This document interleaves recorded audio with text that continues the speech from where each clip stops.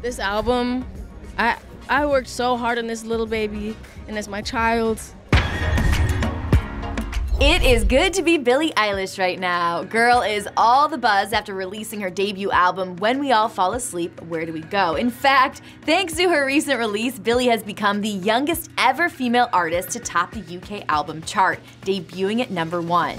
You want from me? Why don't you run from me? What are you wondering? Why do you go? That's right, Eilish's album has combined first week units of 48,000 according to the official charts company. Now at 17 years, 3 months, and 18 days old, that's very specific, she is 2 months and 10 days younger than Joss Stone when she topped the chart in 2004 with her album Mind, Body, and Soul. Now I actually caught up with Billie at her album release party last week, and here's what she had to say about her new album and why she's so proud of it.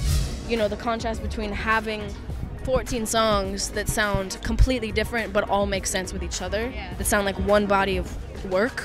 I feel like I'm most proud of that. Now it should also be noted that 3 tracks from Billie's album also make the top 20. There's Bad Guy, which debuts at #2, Bury a Friend climbs back 20 to 6, and Wish You Were Gay jumps 42 to 13. Now go ahead and tweet me and let me know which song off Billie's album is your absolute favorite. And until next time, for Billboard News, I'm Chelsea Briggs.